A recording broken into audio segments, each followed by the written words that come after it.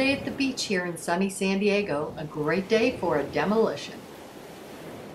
Well, today is day one, D-Day, and that stands for demolition, as we bear witness to the transformation of this one-story beach cottage into a two-story contemporary masterpiece with ocean views from the second floor and rooftop deck.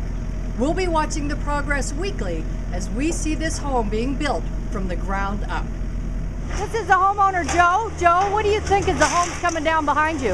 I have some second thoughts. I'm thinking of maybe changing my mind, and I don't know if it's too late. I was going to ask him if it's too late, but maybe it is. You think? Oh, no. I'm here with Bill Photo, who's a superintendent with Wardell Builders. Bill, can you tell us a little bit about what's going on today? What's the machinery you have here, and what's the process of taking this house down?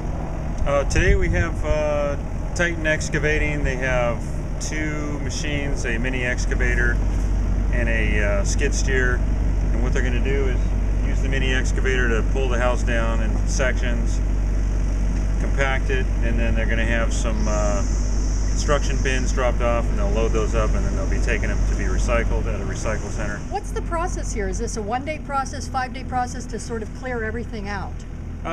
It'll be probably about 5 days.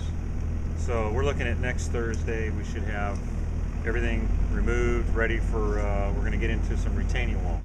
So I imagine if it only takes 5 days to tear it down, then it only takes 5 days to build it back up? That's it, 5 days, we'll have a brand new house. Yay, wow. Well, only on TV, but this project will take a year from today for full completion.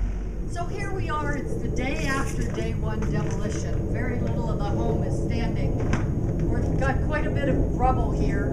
About 60% of everything that's taken from the house is going to be recycled. We see a little bit of the old kitchen and one of the bedrooms, but the house is pretty much about 3/4 of the way taken down thanks to this giant purple monster here. The purple monster's jaws of death. Well, it's work day 4 and there's not much left behind me. There's just part of the foundation wall that they're taking out with the purple monster, a red monster, and a yellow monster. Those are my technical terms for the machines. Today we had the opportunity to talk with Robert Padilla, president of Titan Excavating, that's been in charge of the demolition.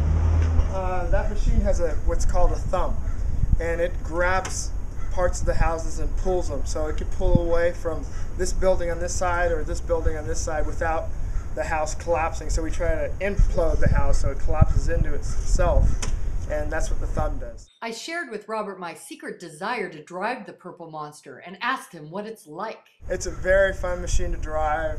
It gets out any kind of stress. It's a stress relief for me. Robert also described some of the other machines used in the demolition process.